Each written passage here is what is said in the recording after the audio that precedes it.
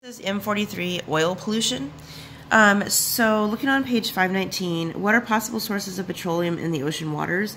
So how does petroleum get in there? There is natural seepage, but there's also, of course, our oil drills and oil rigs that pollute the waters as well. So know what all the possible sources, both man-made and natural. And then how do we clean up the oil spills? So if it's natural or if it's us, with shipping or drilling, how do we clean it up? So what are the different methods that we use and what are the pros and cons of those methods? And that's pretty much what this section is about. I did forget to include this in the chapter 14 math. You might want to take a look at it. That's the only thing that was excluded in that math for chapter 14.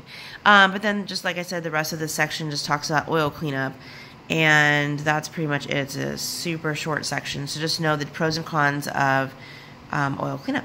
And that's it for M43.